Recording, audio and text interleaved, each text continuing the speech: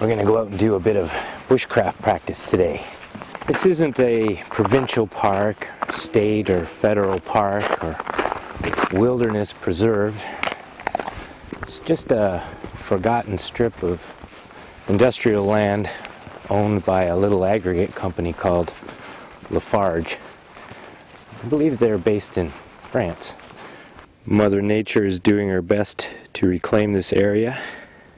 It's on about 2,000 meters of prime waterfront, and I'm pretty sure that this will all be cut down the minute they're ready to redevelop it.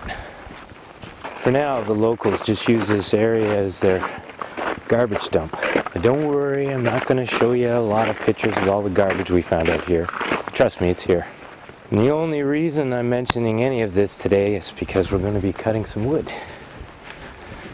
And even though this is industrial wasteland, I'm still only going to cut dead wood that I find.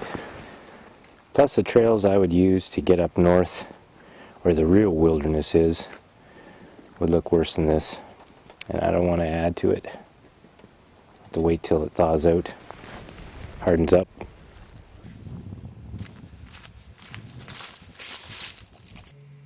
I'm going to put this puppy to a bit of use today. Oh yeah. That's your standard amazing wilderness camp chair. And what do you think? It's comfortable. Well, and what do you think? I think it's awesome. We're just sitting on the wilderness in the middle of nowhere, just comfortable.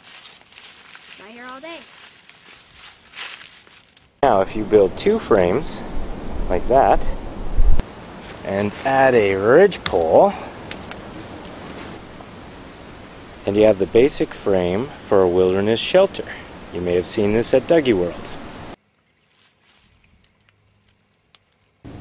This is a standard amazing wilderness camp chair, suspended using the tree-friendly suspension system. I put my soft spot in there to help keep it open, so it's easier to sit down. Also protects my butt from mosquitoes in the summertime. And I got my fire pit nice and close in case I have to feed it.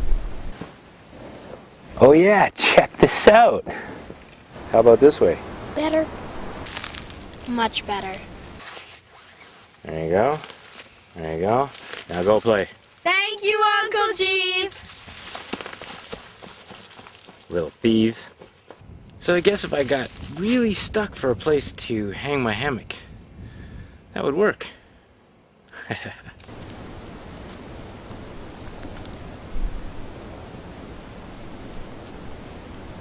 Okay, we'll show you the proper way to put one of these out. This is an accessory from my world famous cook kit.